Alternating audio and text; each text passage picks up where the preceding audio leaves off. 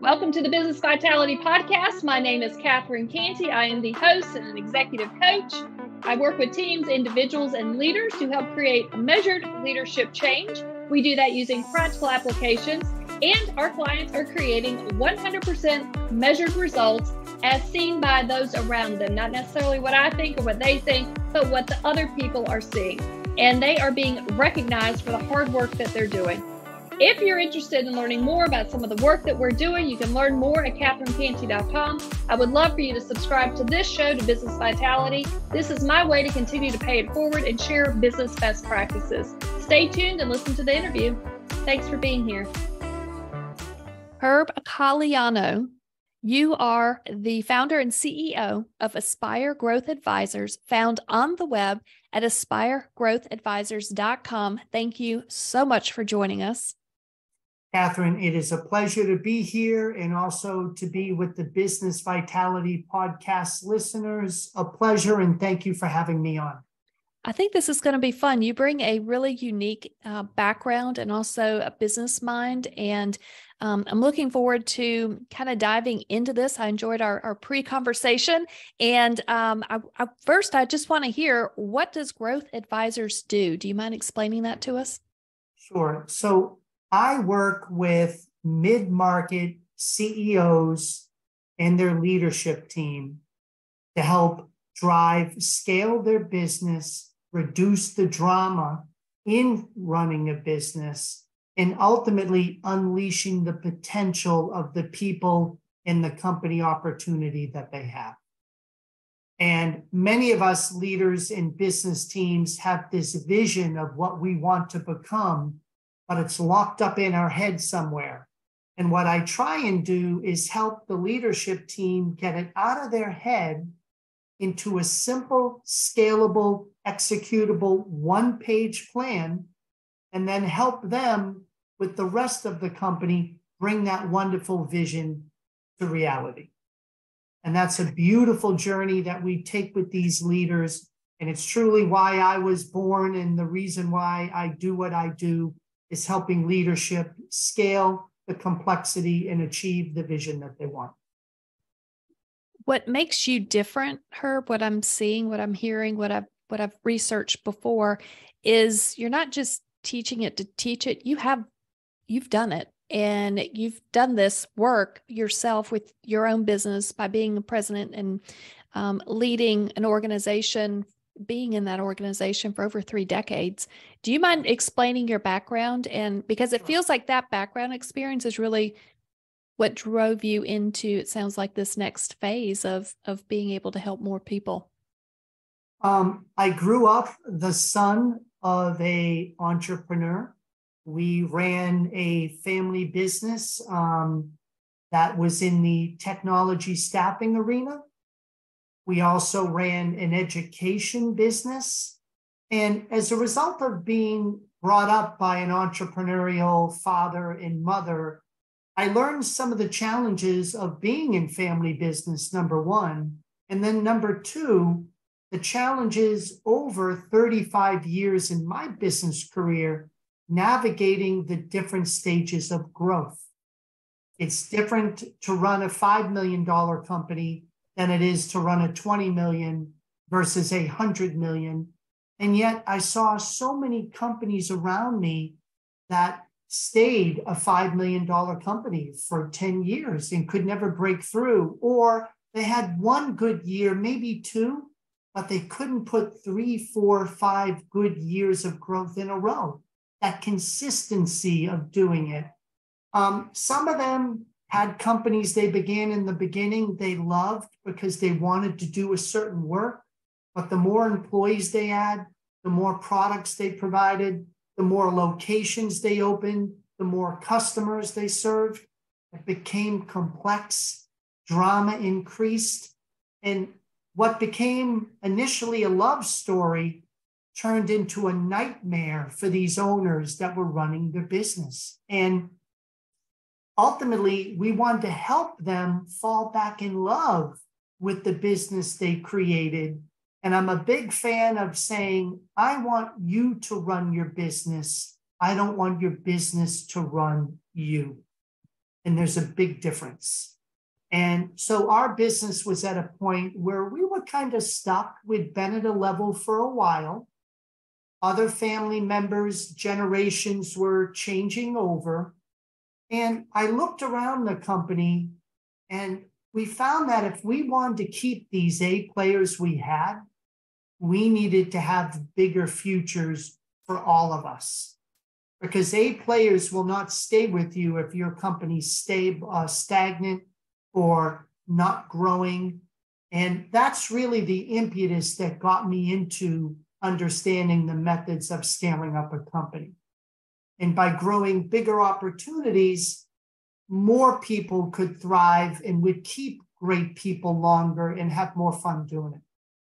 I think that's a great observation. The fact that your A players have got to have a game and we have to support them with that game. And sometimes I think there's just as much responsibility on the A player to come back with a plan of what it is that they want to see. And I'm seeing that in my executive coaching. These sponsors hire me, they got these high potential folks and they're like, we'll cheer them on to do anything. And the junior person is coming in and saying, well, just tell me what to do. And we really have to change the way they're thinking because sometimes the CEO doesn't always have the answers.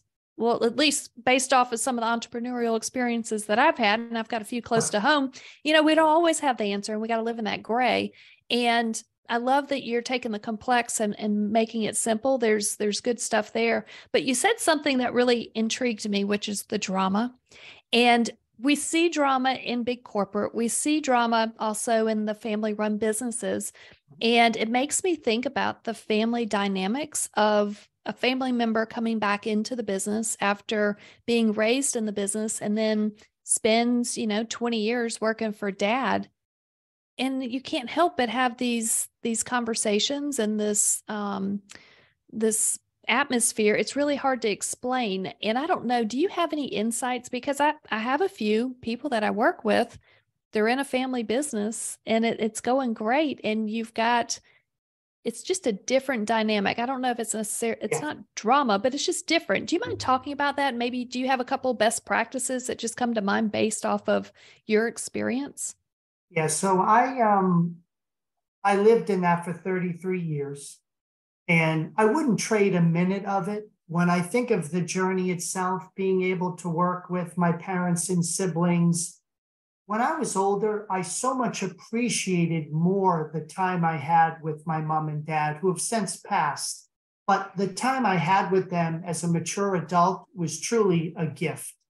So that is one of the biggest things I had, was that time. But a couple of things I see. Number one, it's okay to have family values in running your company. But the difference is you need to have professional practices in operating. And that's where the confusion comes in. Some family members don't understand that we can have family values, but it's going to take professional practices like being accountable for certain roles, treating everybody the same, not having the family plan and then everybody else planned, because A players pick up on that. And they don't mind treating good people well, but treating family members well who are not performing well sends a wrong message. And it's a delicate topic. And I think it takes a leadership team that has the finesse to deal with some of the family history in the past and not let that hamper the family future that you want to create. Not easy, but doable if your leadership team is committed to make it family values orientated, but professionally run as the goal. I think that's great advice. Thank you for taking a moment and sharing that. You also mentioned as we grow, which is just normal in business, people grow, things get very complex. And you mentioned being able to talk about taking the complexity and really bringing it down. And I love that you have a great idea, which is put it down into one one page. Like, let's bring it all down into one page. Does that tie into the work that you're doing now in regards to scaling up and the framework associated with that? Or is that how you ran the business when you were CEO and it just transitioned into this? Do you mind talking about that? Yeah. So somebody back in early 2003 gave me a copy of this book, Scaling Up: How a Few Companies Make It and Why the Rest Don't. And there's about 30 million companies in the US today. Do you realize that less than 1/2% ever make it to 10 million in revenue or more per year? Mm. Now, most people don't think 10 million is a large company, but 1/2%. 4% only make it to 1 million or more. So scaling up, you can talk all you want that you're going to grow. It is not easy, but if you have the right framework and experience to navigate it, completely possible. And that's kind of the journey we went on. There's 4 decisions you need to get right around people, around your strategy, around the way you execute, and the way you manage your cash. And as you're going through this journey, you're going to stumble upon a couple of big barriers to doing it. Number one is, I'm a leader, small company looking to grow, but I'm really good at leading day to day. I love what I do. I know a lot of what we need to do, but the business is growing. And my first barrier is I don't have good leadership succession planning in place. Everyone I need to tell what to do, but I haven't developed the next people who can manage more people with me. And I get stuck and I get frustrated having to make all the decisions all day long. You feel like you're drinking from a fire hose when you get in the office. If you've ever had that feeling, it's not good. The second thing is scalable infrastructure. As you're adding more employees, more products, more client types, more locations, how do you manage the org structure of decision-making and communication between all these different constituents? That complexity creates drama and doesn't allow customers and employees to be happy, and you stall. The third one is marketing and market dynamics. You go off with a bang, your business is booming. Couple of years, next thing you know, competitors are entering. There are different product offerings. You're getting commoditized. Your margins are dropping, and your employees want more and more money, and all your overhead keeps going up, and you're feeling squeezed or like you're drowning in quicksand. Those 3 things need to be navigated, and by making better decisions with people, strategy, execution, and cash. And we have simple tools that we use once we diagnose where the issue is, and we have them simple so that your team can implement and make the fix that you need to make. And so this is the kind of journey of diagnosing what the challenge is and then utilizing the right tool to navigate through it. And I've been using it for 20 years. Like anything, you can read a good book, but what are the few books you've mastered that are going to make the biggest difference in your business? And this was one of the books that did it for me. That's fantastic. You know, how many times have we all read a book, but we didn't execute? And you've used the word execution. You've used the word accountability. I'm sure there's a level of accountability with the work that you're doing. That's, again, so important. And you spoke about that even in the family type businesses, creating that accountability.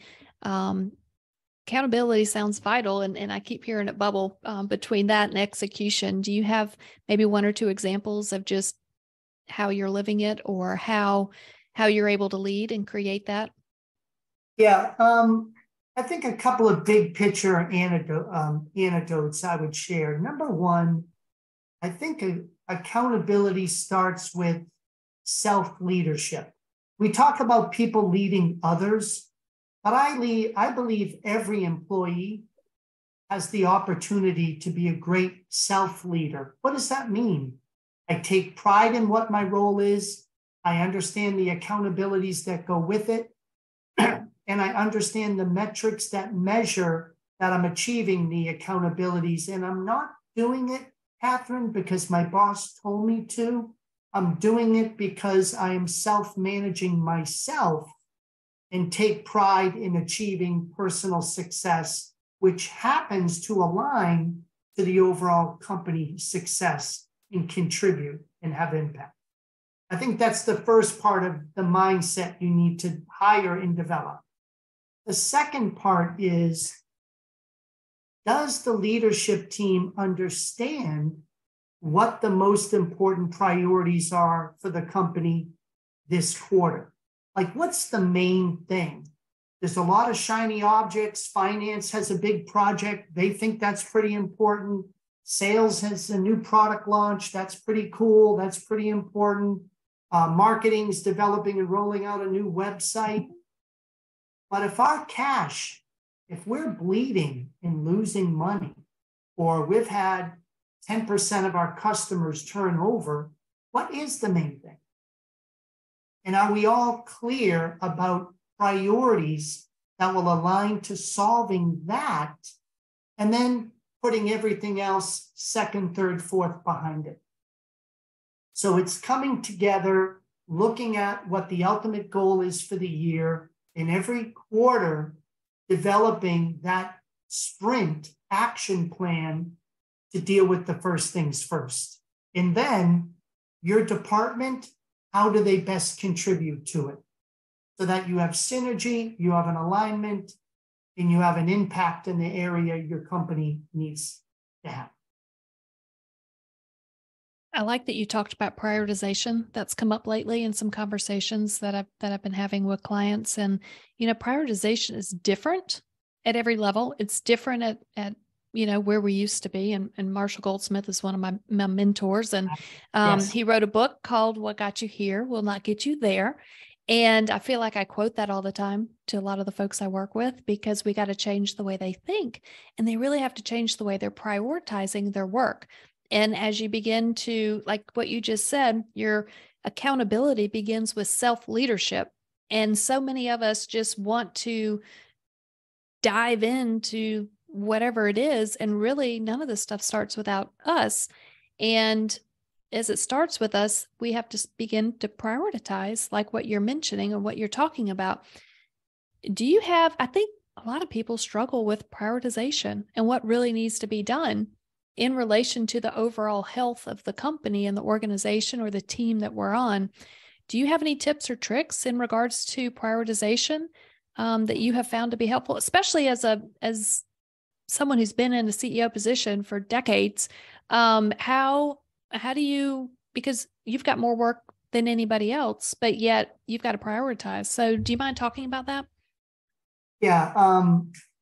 First thing is, what are the targets for the quarter or for the year? You may have a sales target of 10 million for the year.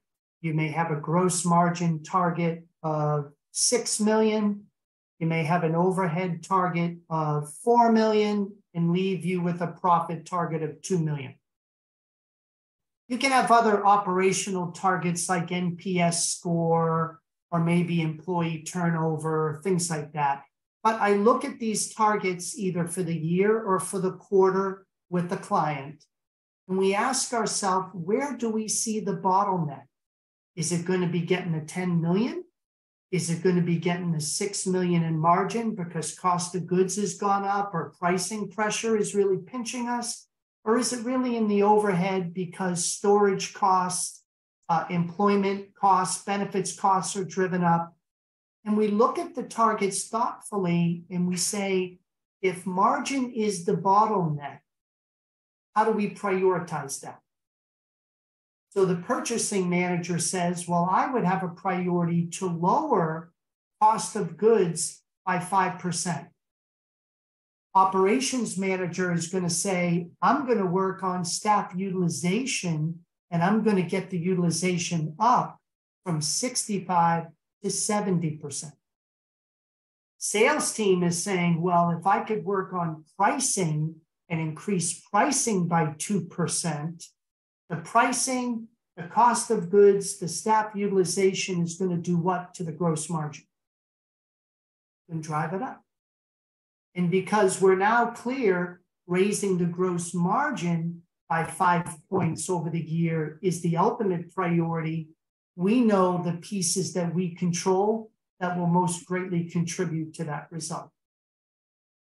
And then we leave and go off for the quarter and we start executing on delivering that, working together to overcome roadblocks, and then celebrating and recognizing accomplishment at the end of that period, which I think is one of the funnest parts of our job at the end of the day we get to do.